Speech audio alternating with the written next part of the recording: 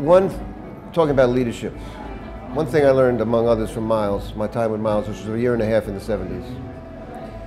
And it wasn't just that period with him, but surmising his whole career, which I was intimately knowledgeable about, as all of us are.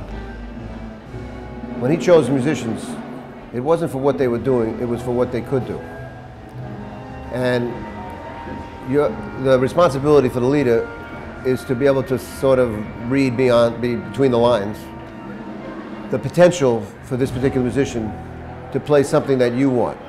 In your head, you have an idea. You don't maybe have it formed, but you have an idea. I'd like the drummer to be this kind of drummer. I'd like the bass to be. So your job is to find somebody who not necessarily is playing that way, but you can see the potential for them playing that way. So it's not a directive. You got to play the way I want you to play. But I sense in you that you would probably end up doing what I want anyway, sort of. And that's very important. Now, you bring up Bobby Avey, a pianist. He grew up in my area where we live in the Pocono Mountains, so I know him since he's 14, 15 years old. He came for lessons. My wife teaches ear training. Phil Woods lived there, until he passed in October last year. And we had a pretty big musical community out there, and he was part of it. So I know him as a teenager, and of course his growth is astounding, and he's a very creative force. But I know when I saw him when he was 15 years old that this is somebody I got to watch. I could tell.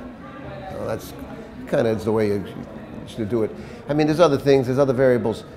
I used to hear stories about guys hiring people and they would pay them a certain amount or not pay them a certain amount. We don't get into that. It's about their abilities and potential, especially with young musicians like Bobby. He's several decades younger than me. So it's my job to get him to become who he really is. That's part of my responsibility.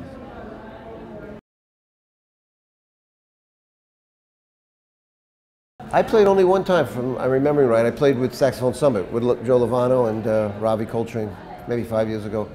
I did play with Miles, in fact, it's part of the box set, but I believe that was JVC in New York at that time, 73. But then there's a story that I'm going to tell the audience.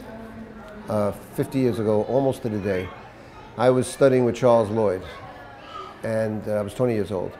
And he asked me if I could do him a favor and drive his band to Newport. His band was Keith Jarrett, Jack DeJohnette, and Cecil McBee. And sure enough, there was the same traffic, I think a different entrance.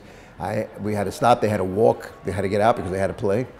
And of course, that afternoon, besides seeing Charles Lloyd, I saw Coltrane live, which I had many times by that time. But it was very notable because I was at Newport at that point, 20 years old, and first of all, driving these guys, but then also to see Coltrane, especially see Coltrane out of a club situation. Because we're so used to seeing him at Birdland or the Half Note, Village Vanguard, that when he played, it's a different dynamic when you play for a big audience. So that was a memory from Newport 50 years ago, 1966. Yeah.